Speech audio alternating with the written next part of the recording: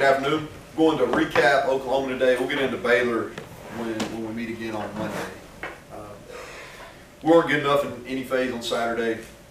Credit to Oklahoma. I think they're one of the best teams in the country. They're ranked in the top 5 for a reason.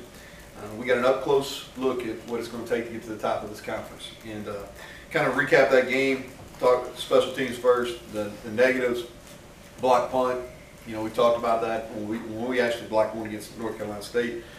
Low probability of winning if you get a punt blocked, and we did that, poor communication. And our protection was poor really all day. We'll make some changes there, we'll get better. I thought we did a poor job in the kickoff return game. We blocked them well. Our returners were not very good. And we gave up a bunch of hidden yardage by not catching punts. That's something that doesn't show up in the stat sheet, but we lost 20-plus yards of field position by not catching punts. We've got to do a better job on that. The positives, I thought Staley, 3 touchbacks, and our kickoff coverage unit has done a good job. I think we're nationally ranked in that. Our punt coverage team, led by George Campbell, I thought they were elite, holding CD Lamb to really one return. And then we blocked well. Like I said, on kickoff return, our returners didn't do a good enough job taking advantage of those blocks. Defensively, negatives, we had 0 takeaways, too many explosive plays, 5.2 yards per rush. Thought the positives were we were good on third down. And Oklahoma had been one of the better teams in the country. I think we held them to 2 of 7 on third down. We forced more punts than they had done, and we held them below several of their averages. You know, and offensively, negatives, we didn't make enough competitive plays, 50-50 balls, one-on-ones in space. The positives, we were better on third and fourth down. We didn't have any turnovers, and I thought our pass protection was solid.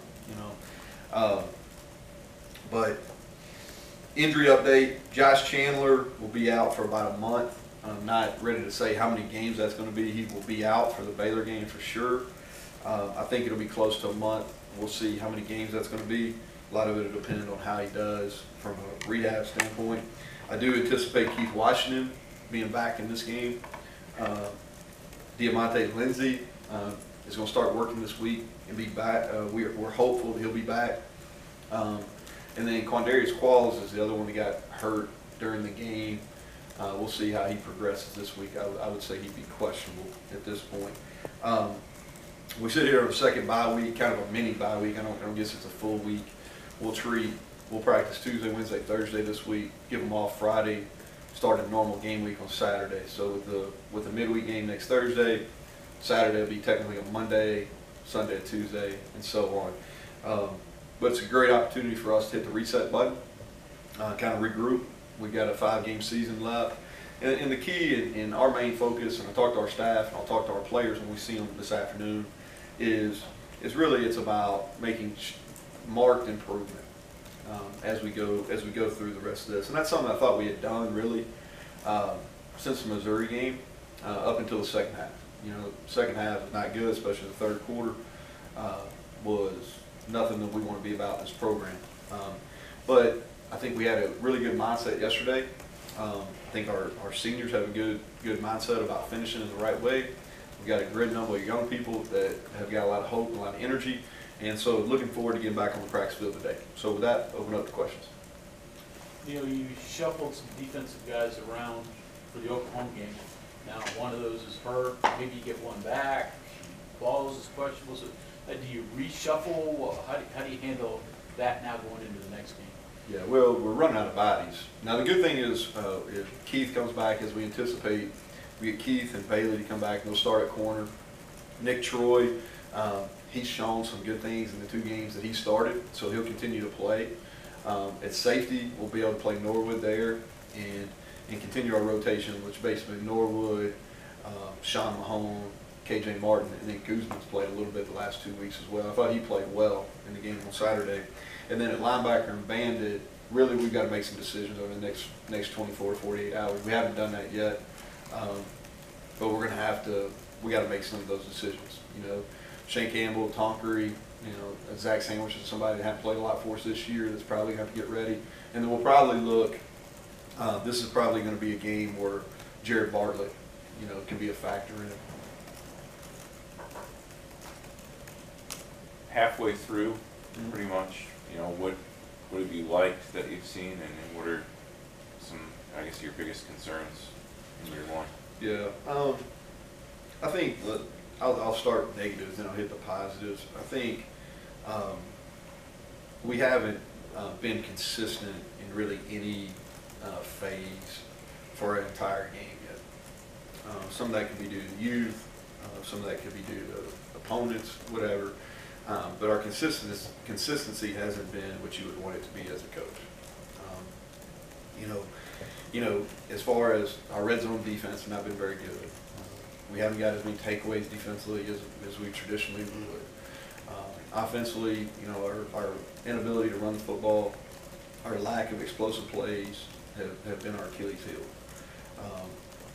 Positives-wise is I think that some of the foundational pieces that I think are critical to build championship level programs, I think we're establishing.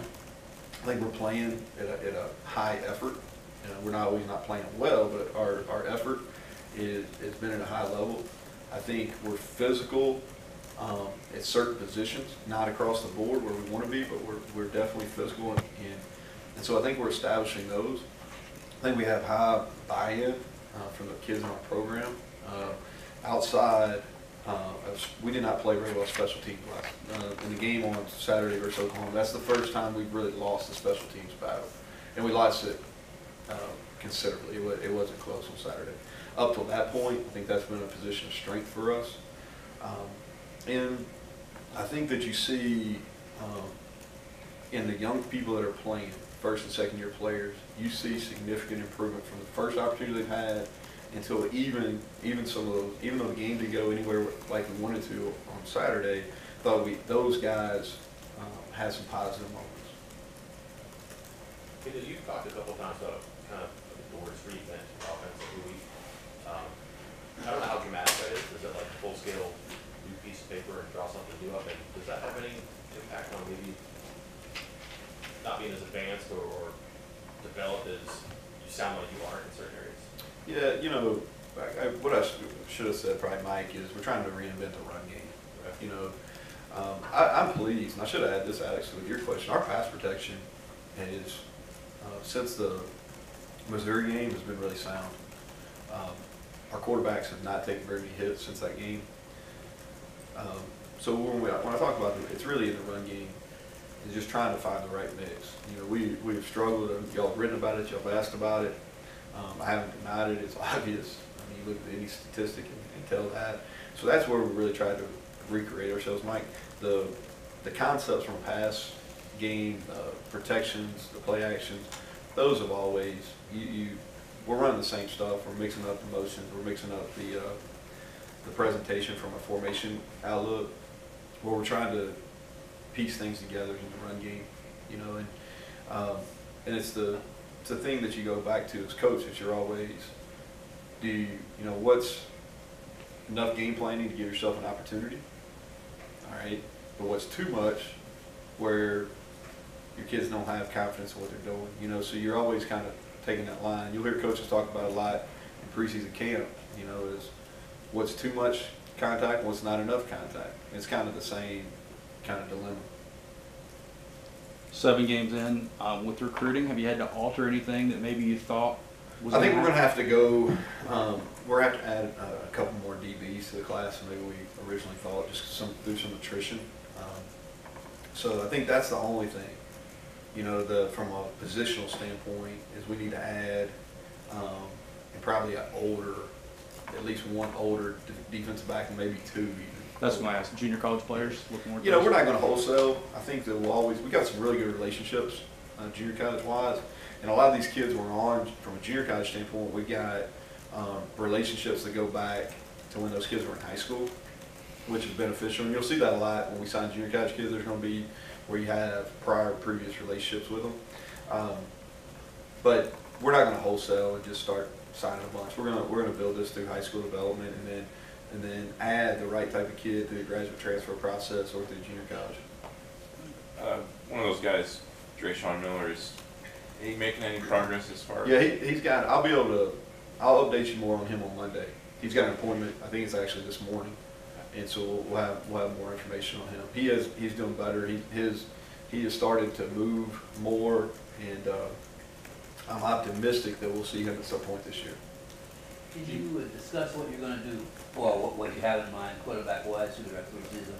Yeah, Austin Kendall's our starter. I thought, talk about his play on Saturday. I thought he played well the first half. I thought second half he did not perform as well as he needs to, and he understands that. I thought the first half he really handled all the noise around that game pretty well. You know, a unique situation. He's got to go back and play his home team in their stadium, and I thought he threw the ball really well.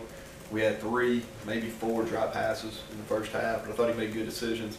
Second half, I didn't think his decision making was as good. He missed on several deep throws that we needed to hit to be competitive in that game. But he's our starter, and that's how we'll move forward. The formation you used with Trey Lowe in the first quarter, do you plan on using either that one or more like specialty formations? Well, we've kind of used about every formation that in the books. I mean, we've given defenses a lot to prepare for. Are we going to use Trey Lowe? We got to be more productive when we're in those sets. You know, we had a couple clear runs. We didn't get as many yards as we'd like to in those sets. I think Trey's getting better. You know, it was good to get him in the game. You know, we had hoped to probably use him a little bit more. I thought he had one really nice run late in the game, and he was able to get a completion. So I think that'll help him from a confidence standpoint. It's going to be week to week how much he's involved. Neal, did Jarrett travel with you? Yeah, he's traveled. Just curious. It's unusual for a guy who's not playing. Yeah, well, I thought it was, so first of all, we don't have as many guys that are healthy to travel. And so I thought it was important for him to go and be in that venue and get a feel for Big 12 atmosphere at a high level. And because we have aspirations that he can be a really good player for us. And he's going to have to perform, you know, in those venues if he wants to be a high-level quarterback. I thought he might bring us some good luck, too. His brother, we won last time. His brother was starting quarterback there, so how about that? Have you thought about playing him a game or two down the stretch, and others that you plan on redshirting, playing them as well? Yeah, those things are all on the table this week, and whether we'll play him or not to be determined. But we will take advantage of the rule, and it won't necessarily just be the last 4 games of the season, especially at some of those areas where we have some injuries. I talked about Jared Bartlett earlier. We will play some of these guys that have 4 games that we want to redshirt. We'll take advantage of that rule. The guys that are ready. We're not just going to play them, but the guys that are physically and mentally ready to play. Any update on Sean Ryan? So he's improving. He's going to start running this week. He won't play against Baylor, and then after that we'll be able to update him. But I am hopeful and I'm optimistic that he will return for us this year. You know, what about barring any setbacks? the job that Ryan Nealon's done just in general since you've been here, and how has he helped the offensive staff? Yeah, Ryan, he's done a great job. He's got good experience. Obviously cares about this place a great deal. He's developing as a football coach. Schematically, he's done a nice job. He has some really good. He does a good job getting us ready for he stays a week ahead. So he does a good job getting us ready for that opponent, for our next opponent, as far as previewing those guys. He had some good thoughts on third down. You know, I think one of his ideas was something that he had.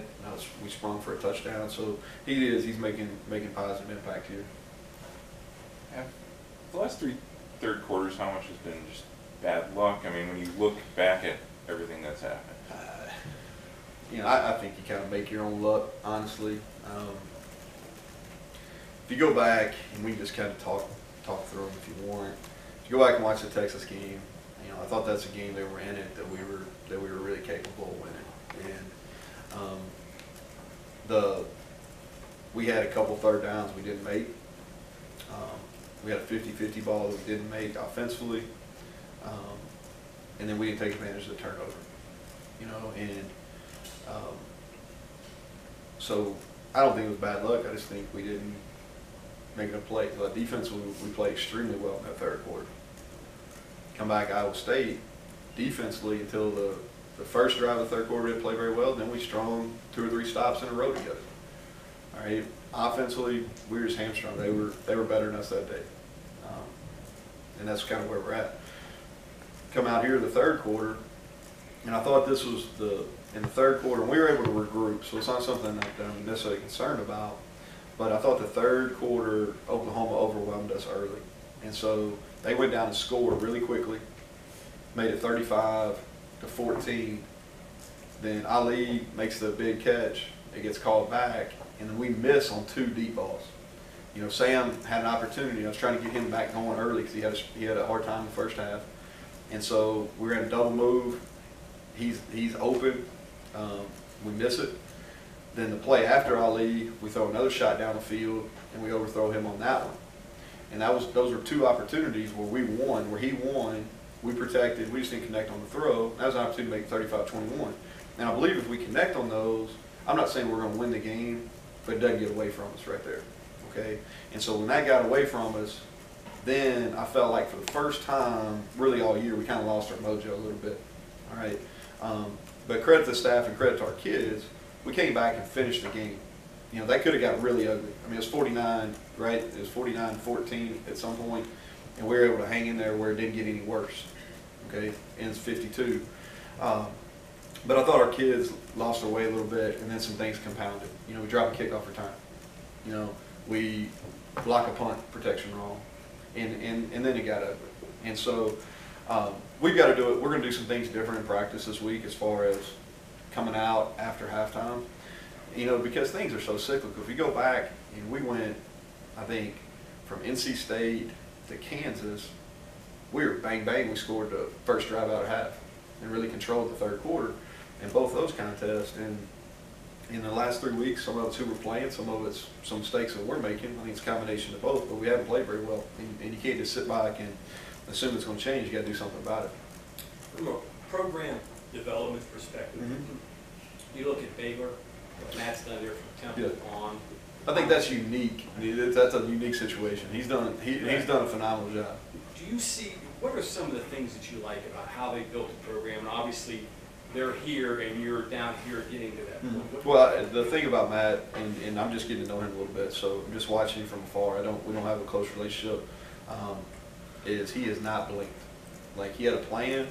I think it speaks to him because he really had a couple opportunities at a couple different Power 5 jobs leaving Temple, and he chose that Baylor situation. So I think he went in there with a vision for what he wanted. He didn't blink. He never lost his way.